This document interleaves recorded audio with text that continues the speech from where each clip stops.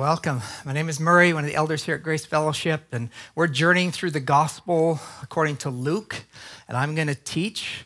But first and foremost, I'm hoping that really this is just an expression of my worship of Jesus. And what I'm asking of you is to please join me. Would you? Yeah, don't make me beg.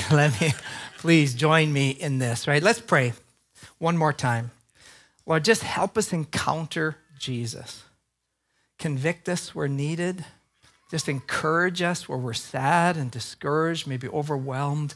And just above all, would you just show us the beauty and wonder and grace of Jesus? It's in his name I pray. Amen.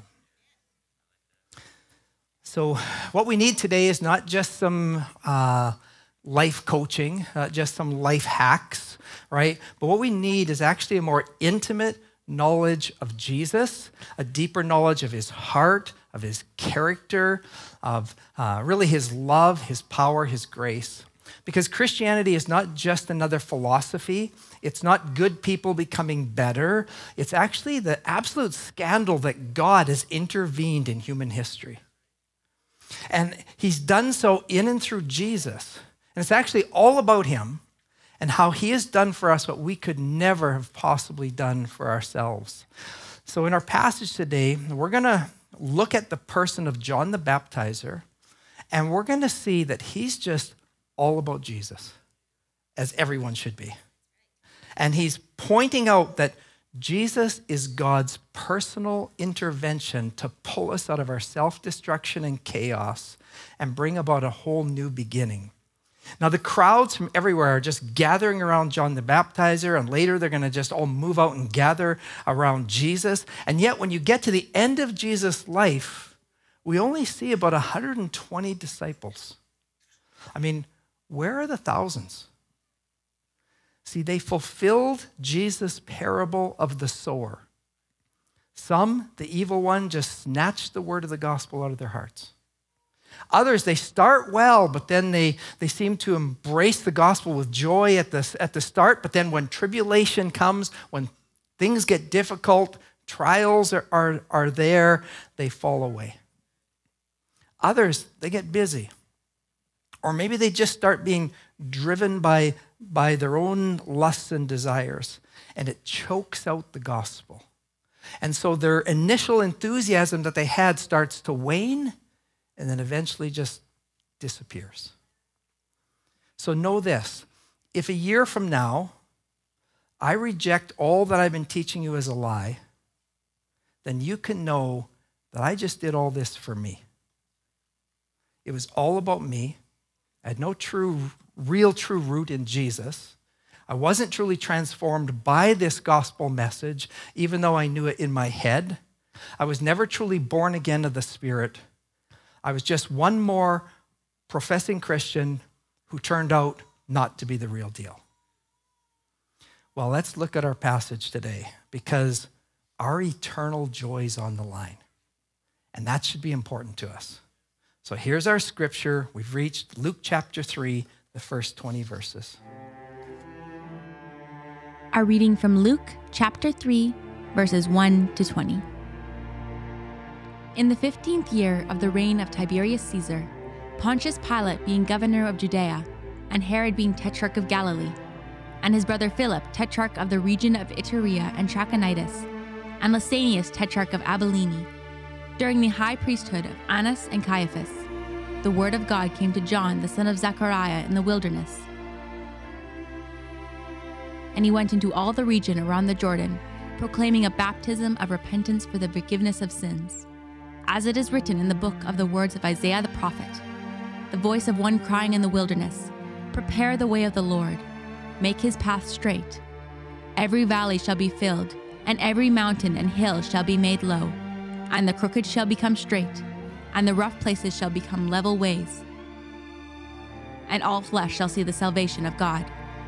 He said therefore to the crowds that came out to be baptized by him, you brood of vipers, who warned you to flee from the wrath to come? Bear fruits in keeping with repentance. And do not begin to say to yourselves, we have Abraham as our father. For I tell you, God is able from these stones to raise up children for Abraham. Even now the axe is laid to the root of the trees. Every tree, therefore, that does not bear good fruit is cut down and thrown into the fire." And the crowds asked him, "What then shall we do?" And he answered them, "Whoever has 2 tunics is to share with him who has none, and whoever has food is to do likewise." Tax collectors also came to be baptized and said to him, "Teacher, what shall we do?" And he said to them, "Collect no more than you are authorized to do." Soldiers also asked him, "And we? What shall we do?" And he said to them, "Do not extort money from anyone by threats or by false accusation, and be content with your wages." As the people were in expectation, and all were questioning in their hearts concerning John, whether he might be the Christ, John answered them all, saying, "I baptize you with water, but he who is mightier than I is coming, the strap of whose sandals I am not worthy to untie. He will baptize you with the Holy Spirit and fire. His winnowing fork is in his hand, to clear his threshing floor, and to gather the wheat into his barn, but the chaff he will burn with an unquenchable fire." So with many other exhortations, he preached good news to the people. But Herod the Tetrarch, who had been reproved by him for Herodias, his brother's wife, and for all the evil things that Herod had done, added this to them all, that he locked up John in prison.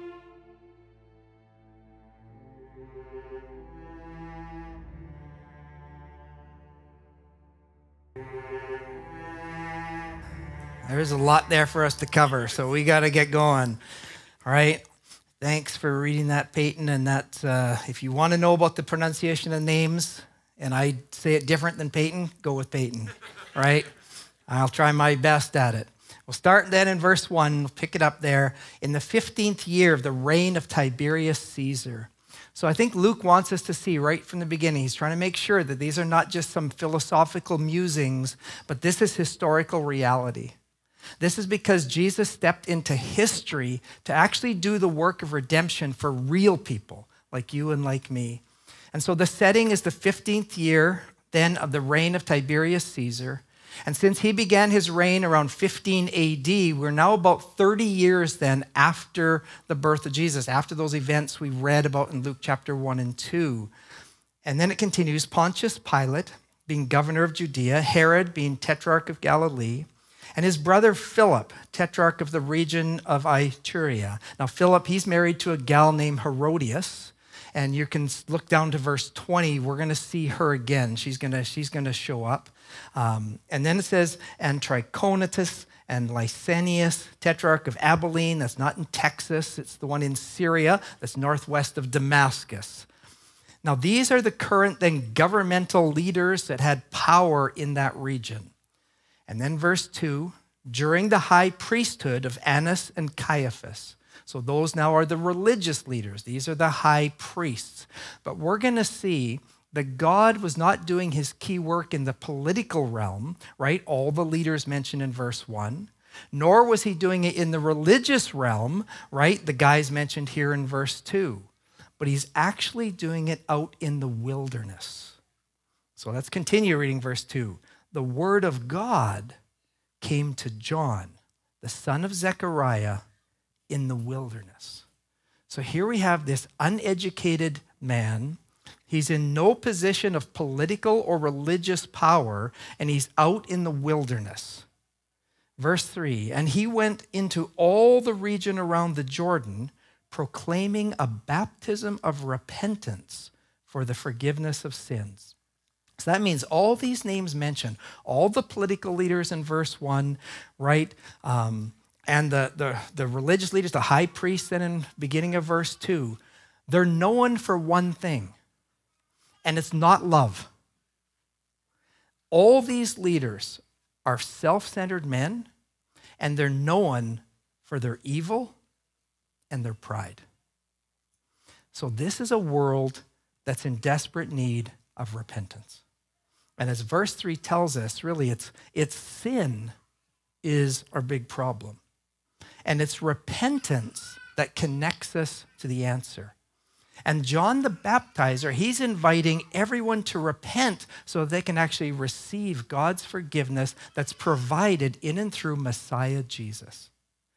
And so John was, well, we got to be honest, he's kind of a quirky guy, right? He wore strange clothes. He had a weird diet.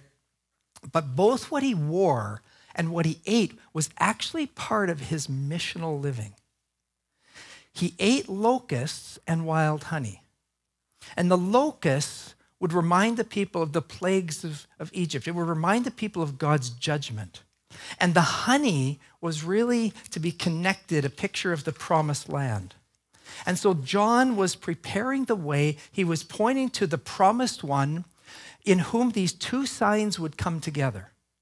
In particular at the cross, because it's there where God's judgment was taken by the deliverer so that we could be forgiven our sins and then be blessed and be brought into the true land of milk and honey.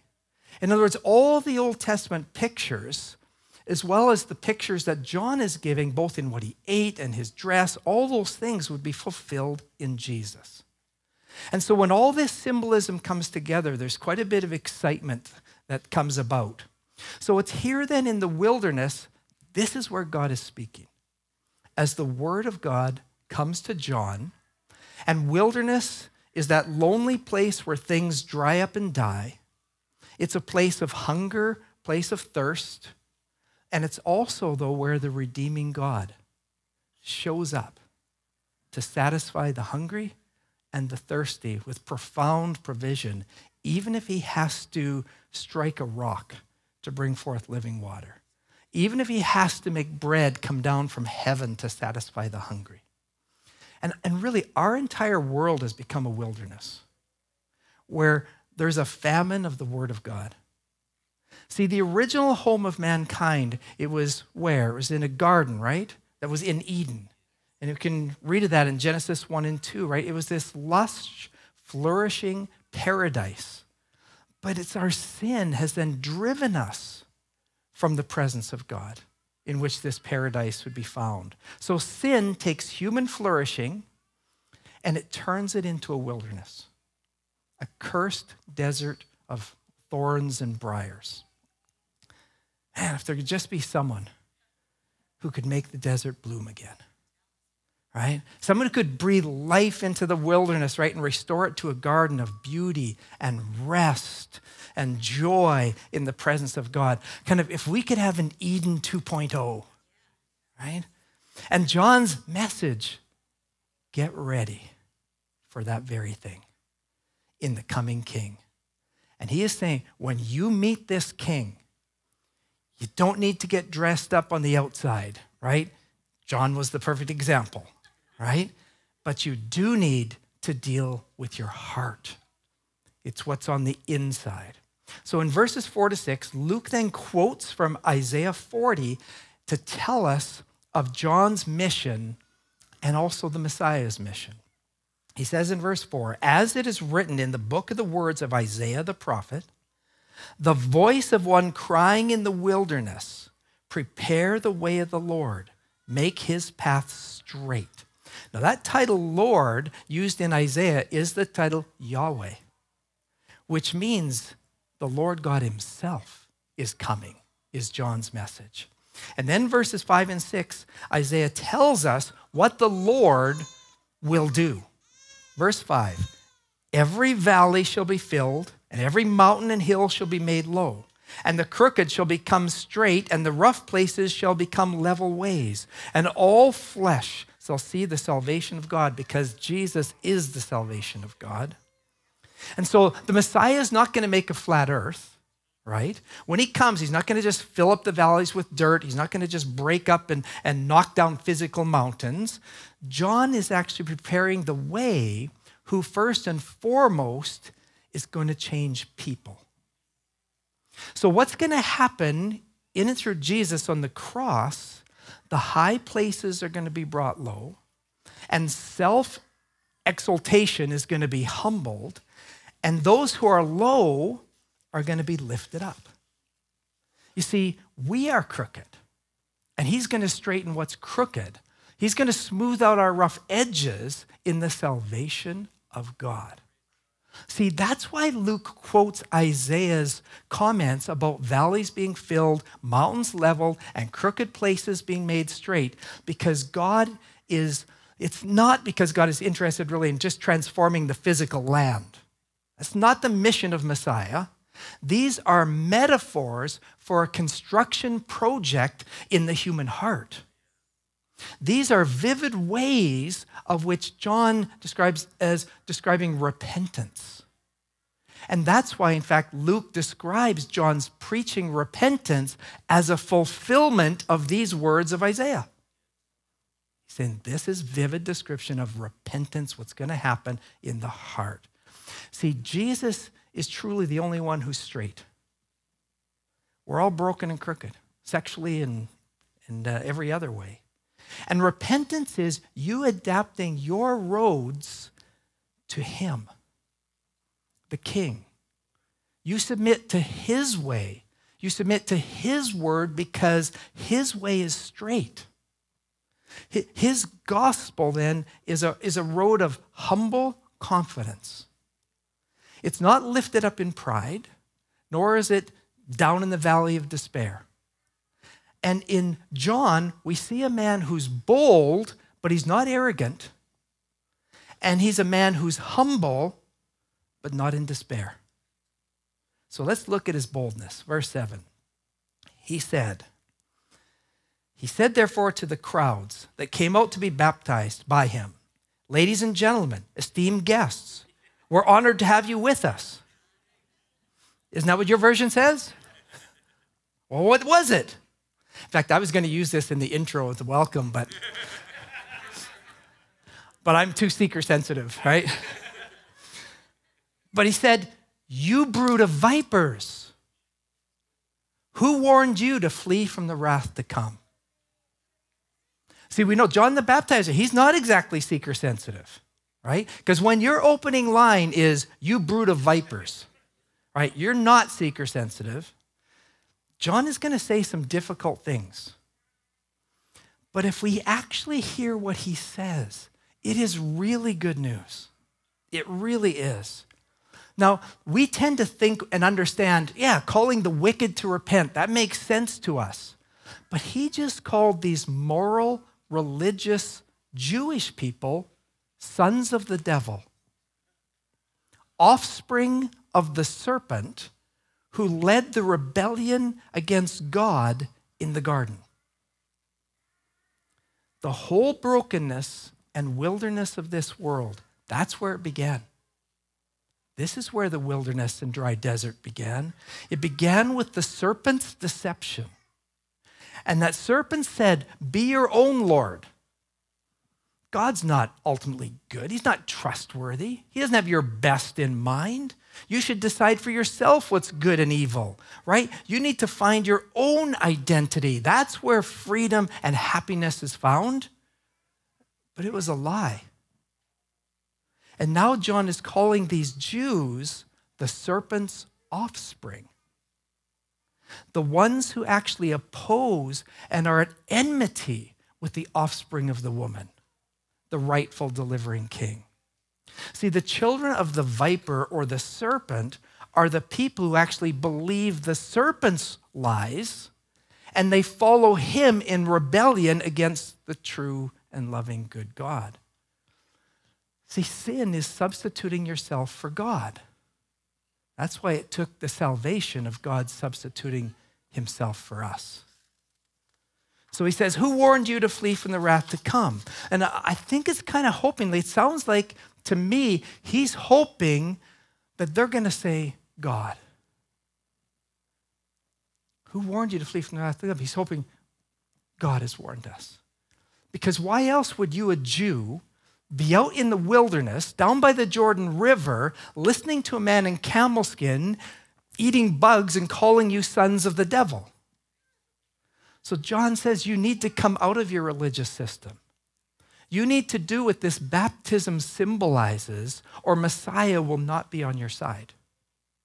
See, they believed they merited God's favor, right? I mean, we have the true religion. We've got Moses' law. It's been given to us by the one true God. And yes, that's true, but they were using Torah as their savior, not as a sign that pointed to the Savior. See, pride is just the worst sin. It just blinds you to reality. And John is saying, I hope that you really do see that it is God who is warning you through me. And so this call to be baptized, I mean, it was offensive because Jews did not get baptized. Unclean Gentiles who wanted to join the Jewish faith, who wanted to become proselytes, who wanted to become followers of the God of Abraham, they got baptized, right? And they would baptize themselves, they would dip themselves in water, symbolizing that they, a dirty Gentile, needed to be cleansed to be part of the people of God. So John was saying, your Jewishness does not get you in. Being an Israelite does not get you acceptance with God. Abraham's blood does not save you. Both Jews and Gentiles need cleansing. And it's the true offspring of Abraham, Jesus.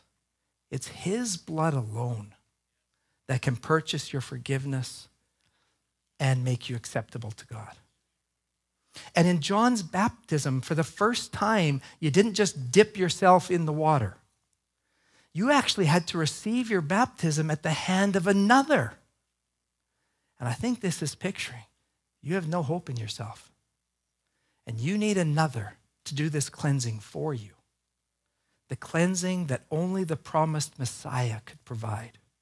So John is just saying, everybody in the water, in the water. And if you haven't been in the water, hope you do it on April 2nd. Come and talk to us. He's telling them, you're all polluted. You're all unclean. You Jews are outside of the eternal kingdom, just like the Gentiles. And you need to repent. You need to be cleansed to be part of the true people of Messiah. Verse 8, he then tells them, bear fruits in keeping with repentance. And do not begin to say to yourselves, we have Abraham as our father. For I tell you, God is able from these stones to raise up children for Abraham. Even now, the axe is laid to the root of the trees. Every tree, therefore, that does not bear good fruit is cut down and thrown into the fire. And this would be pretty offensive to the religious who thought they were good. Those who thought they were well and no need of a physician, right? They viewed themselves as righteous. They viewed themselves as the children of Abraham, and thus they were heirs to the promise. So why on earth would they need a sin savior? And John is saying you need more than a profession of faith. Just professing to be one of the children of Abraham is not enough. You see, true saving faith has three parts. It's professed. You profess, speak with your mouth. You confess indeed. You believe, all right, that Jesus and what he did on the cross, that was for me. He was the sin bearer, my only hope. You believe in the resurrection, that God has accepted what Jesus has done on the cross in his atoning work. And then secondly, it's practice. So you have not just the truth of it that you believe, but it's practice. Saving faith actually evidences itself in fruit, because the fruit is actually showing what you really believe, not what you just believe you believe. It shows what you actually believe and love at your core. And then thirdly, faith is persevering. It continues to be professed and practiced all the way to the end. And so John, he's really addressing this second part of saving faith, their practice. Because true repentance shows itself in fruit. Now, this whole thing is offensive to the Jews because John is actually questioning their relationship with God.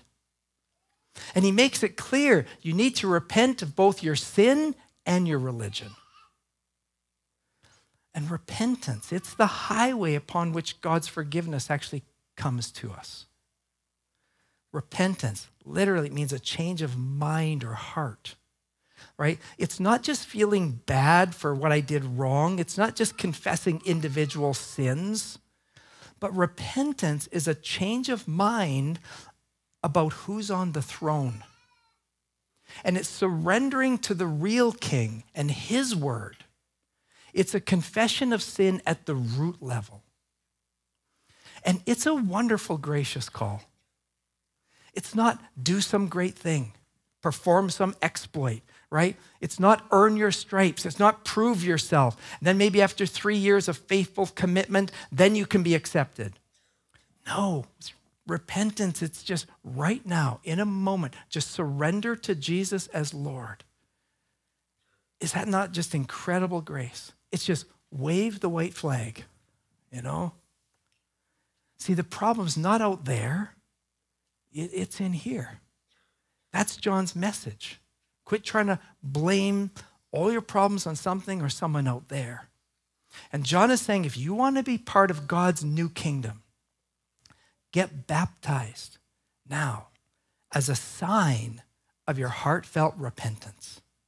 Come join this new thing because the king's about to arrive, the long-awaited for Messiah. So John is a voice. He is a pointer, not to have the focus on him, but on someone else. And he is pointing to the breaking in of the kingdom of God in the person of Messiah Jesus. And he's trying to get people to recognize they're on the brink of the most incredible act of God in all of human history. That everything in history has been aiming at. And he is just begging people to please don't miss it. To miss Jesus is devastating for eternity. And so he wants people to be ready to meet and encounter Jesus, right? So he's preparing them to meet Jesus with humility. Because to meet Jesus with pride is to oppose this almighty king as an enemy. Whereas to meet him in humility is to receive grace that will blow your mind. See, the posture of your heart is crucial, John is saying. In verse 9, in his proclamation of repentance, John cries out, the axe is laid to the root. Because you see, that's what repentance is. Repentance is changing your root. Repentance is changing what you trust in, where you draw your life from. And what is the axe? Well, John's message is the axe, right? It's his message is an axe laid at the root because he wants to remove you from that old root before it's too late. Because remember, verse 8, right? Bear fruits in keeping with repentance. In verse 9, he said, and every tree, therefore, that does not bear good fruit is cut down and thrown into the fire.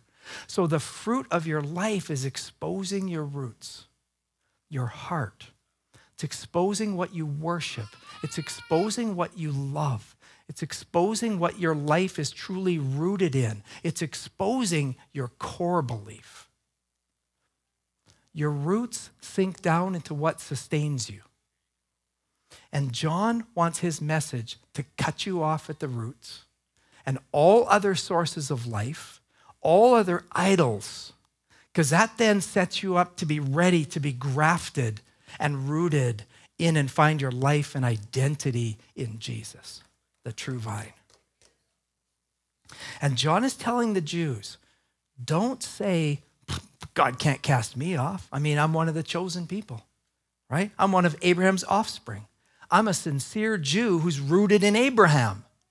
And John's saying, oh, yes, he can, and he will, and he'll replace you with a stone. One who loves and honors God more than you. Because he's basically saying, if you were Abraham's offspring, then you'd have faith in the very one Abraham foretold, looked to, and put his faith in. And when John the Baptizer says, God can raise up children from these stones, he's saying that's exactly what he's going to do. And he did. And all of us who had hearts of stone, he turned into his children of faith. He grafted us into the true vine so we could be rooted in him and not in all the other idols and things we're trying to find life in. Let's continue, verse 10. And the crowds asked him, what then shall we do? And he answered them, whoever has 2 tunics is to share with him who has none. Whoever has food is to do likewise. And I want to go, what is that? I mean, John just finished telling them, right, that their obedience and their morality won't save them. And then he says this. I mean, didn't he just say our doing won't save us or make us acceptable with God? And then he gives them stuff to do. I mean, I got to go, has John been eating too many locusts? Like, no, this is not a list of things to do for God's approval. It's actually the fruit or evidence, he says, of genuine repentance, a genuine change of roots, a new heart, and a new Lord. And notice, it's not a bunch of rules about don't do this, don't do that. He's actually describing a life of love, because that's the life that's experienced the undeserved grace and love of God. So one result of receiving forgiveness and grace and this incredible love from God is now seeing that all that we are and all that we have, we see all that we own just in a different light. The one then to whom God is showing compassion then begins to have this heart of compassion for others. For they know what it is to be loved and cared for by God when they did not deserve it. And those who have had the grace and goodness of God poured out on them, they can't just look at the hurting and the lost and the suffering and the poor and go, oh, praise God, I'm not like them. No, you see, God's been abundantly generous with us, so we're generous to others in need as we have the God-given means to do so. The grace of the gospel changes how you view your stuff, changes how you view money. It changes how you view your life. Because in repentance, right, you're glad to belong to God. And all your stuff is his. Everything you own and have is simply a gift of his that's been given to you to steward for his glory. See, once we declared mine, right? But now we gladly declare it's all yours. It's all yours. And then he keeps going after possessions, after money and what they live for. Verse 12, tax collectors also came to be baptized and said to him, Teacher, what shall we do? And he said to them, collect no more than you're authorized to do. Soldiers also asked him, and we, what shall we do? And he said to them, do not extort money from anyone by threats or by false accusation, and be content with your wages. So that's another mark of genuine repentance, right? It's not using our power and our influence and our authority and our position for self-gain, for self-benefit. Notice, he doesn't tell them to go get different jobs, right? Stop being a tax collector, right? Stop being a soldier. No, what he does say is, do your job differently. The way you do your job should look different. God puts people in positions of power to serve others. That's what love does, right? It's not self-seeking, right? Love is about giving, not taking, right? How we treat other people, that is a fruit of genuine repentance. And it really helps us see whether we're truly born of God. Because if we don't live that way, if the fruit of our lives exposes that we're actually all about ourselves, good news. Now we can repent and throw ourselves on the free mercy and grace of God in absolute surrender and just be received by God as a son or daughter. See, God's not after grudging submission to rules, but this is fruit of genuine love that comes from someone who's been greatly loved. And John's describing that only flows out of transformed hearts of joy and love that have been changed by grace. It's like if you ask me, how's your marriage doing? And I said, well, I gave my word, so I'm in. It's a real challenge being married to that woman. But I made a promise, and I'm a man of my word.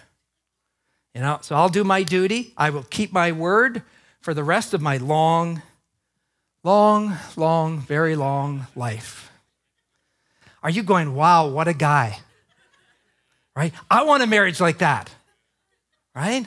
One that's all about real commitment and duty, right?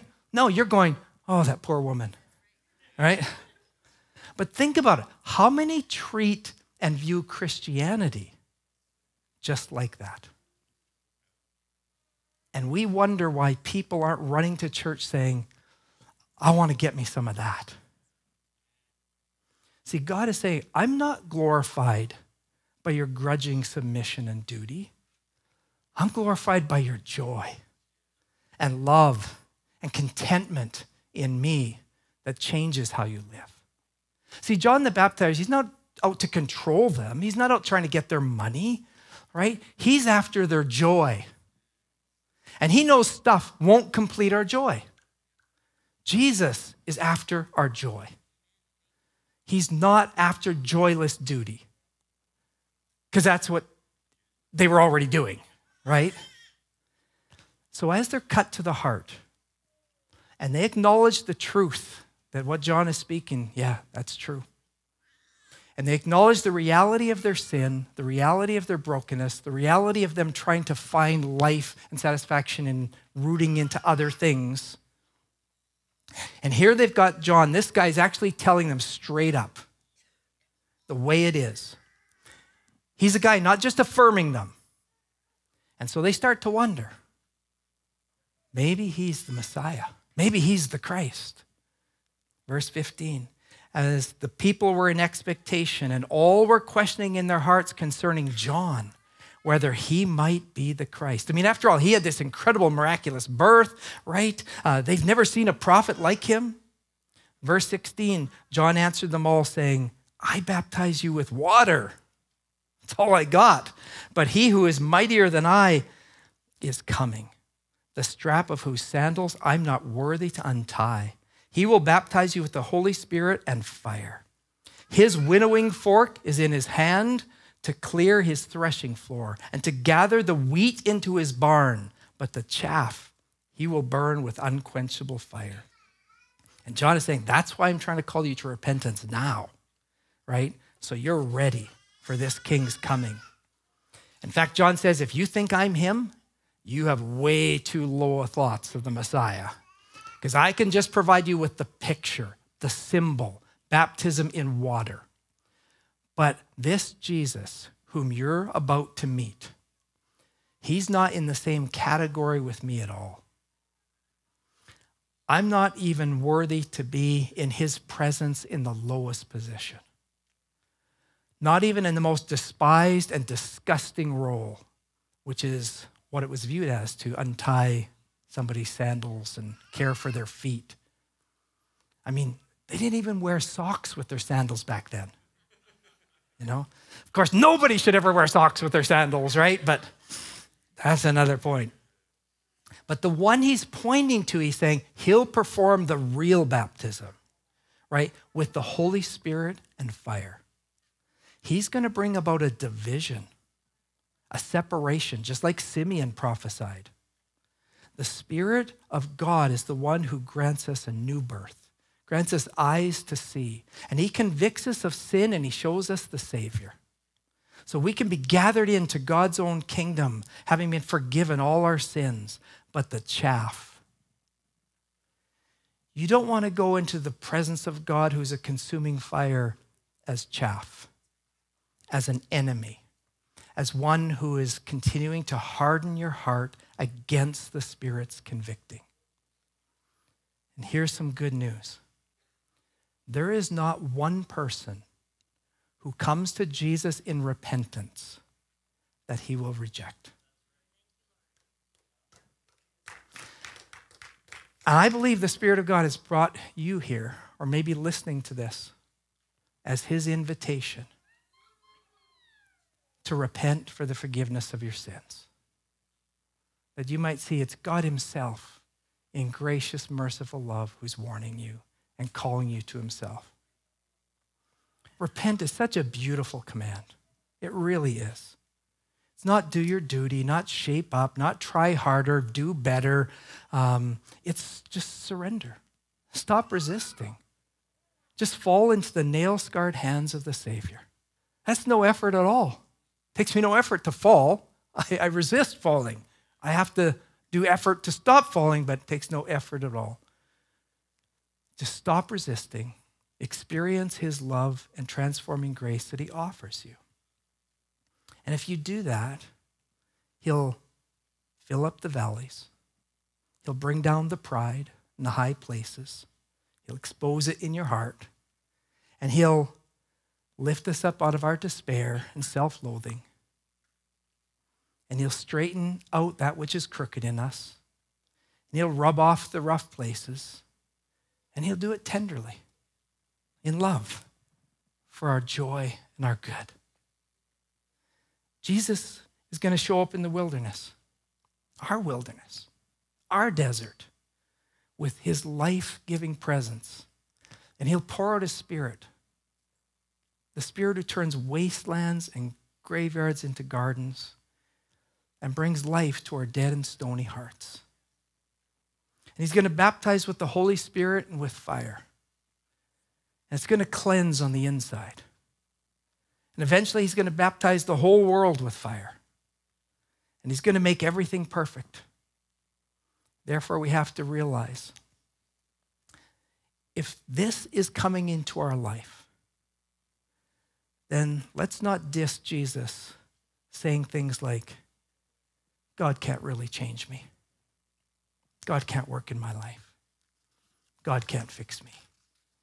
God can't ever help me in this area. That's pretty low expectations for what this mighty Messiah can do in your life. It's not treating him as the mighty king that John's pointing to. Verse 18, he says, so with many other exhortations, he preached good news to the people. And notice this preaching of repentance and being warned is good news, right? It's good news when you examine yourself. It's good news when you see lack of fruit, because then you stop looking to yourself and you start throwing yourself. You can throw yourself again on the free mercy and grace of Jesus as your only hope. For there's nothing for us to do or accomplish. Simply surrender to the gracious King, who can bestow forgiveness and grant amnesty and gather us to himself as his own precious people. And then verse 9 starts with what word? But. Here comes a contrast. Herod the Tetrarch, who had been reproved by him, that's John, for Herodias, his brother's wife. You see, Herod had divorced his wife, hooked up with his half-brother's wife, Herodias, who was also his niece. Yeah, I know it's messed up, right? And John wouldn't affirm them. He wouldn't affirm what they were doing. And for all the evil things that Herod had done, and added this to them all, that he locked up John in prison. Oh, he just poked the apple of God's eye. So Luke shows us an unrepentant response. And he shows it in Herodias and Herod. John invited them to repent. He gave them good news. But they don't like what God says is right and good. They want to be sexually free. They want to hook up with whomever they want, whenever they want. And they view God's word not as truth for their ultimate good and joy. They actually see it as a repressive restraint on what they believe will give them happiness and freedom. And John tells Herod that what he's doing is not an alternative lifestyle, it's evil. And it's destructive. And it's destructive to you, Herod. It's destructive to Herodias. It's hurting you guys. It's hurting others. It's hurting your families. And ultimately, it's giving God the finger. So Herod and Herodias call John intolerant. And they lock him in prison. And though Herod is arrogant, he is lifted up, he has power in the moment, and he seems to be the one in control. He seems to be the one who's free, because John is the one who's locked up in prison and not having sex. But it's John who's truly free. He's free from his sin. He has God's forgiveness. He is free forever as a beloved child of God, in and through Jesus, the Lamb of God, who takes away the sin of those who repent. And John is the one who ultimately will have no regrets. I'd rather be in the shoes of John, in a prison, not having sex, than in the shoes of Herod. And he will be dealt with justly by the God of the universe. Wouldn't you rather be in John's shoes? John didn't have the favor of Herod, but he had the favor of Jesus. He had the favor of God. And humble repentance is the only way to prepare for the coming of the Christ, both in his first coming and in his second coming, for which we eagerly await. And all through the rest of this gospel, Jesus is going to move towards people who are in the wilderness, and he is going to satisfy the hungry and the thirsty. He is going to move towards the outcast and the weary and the sick and the lonely and the diseased. And ultimately, Jesus himself, the glorious King of life, he himself becomes a wasteland. Thorns crown his brow as he thirsts, as he is hungry, and he is under our curse, and he dries up and dies outside the city by the garbage dump. He identifies with our curse, with our lonely wilderness, our barrenness, so he can be raised on the third day to be the beginning of a new creation, into which he'll raise us up with him, inviting us to dine with him, and not simply as guests, but as sons and daughters at his Father's table. You know, Mary Magdalene, she mistook him for a gardener when she saw the resurrected Jesus. I think she was right, because he turns barren deserts and wastelands back into a garden. And he tends and he cares for it as a good husband, shepherd, and friend. Let's pray. Father, what a privilege that we can call you our Abba, our heavenly dad. What an honor that we can have the forgiveness of all our sins and be received as sons and daughters. And it's not because of anything we have done, because it's your baptism, Jesus, where you were baptized under the judgment, your own judgment that we deserved. But death couldn't hold you. You rose again as the first fruits, of which we who are united to Jesus will come into this new life, this new creation, this better garden paradise of rest and walking in the presence of you. Oh Lord, help us appreciate what you've done for us in Jesus, that you've come into our wilderness and you have rescued us. So we give you thanks and praise, and we ask that you would continue to help us humble ourselves, continue to help us to repent in an ongoing way, and continue just to trust you, because you are good and you are a great Savior. In Jesus' name I pray, amen.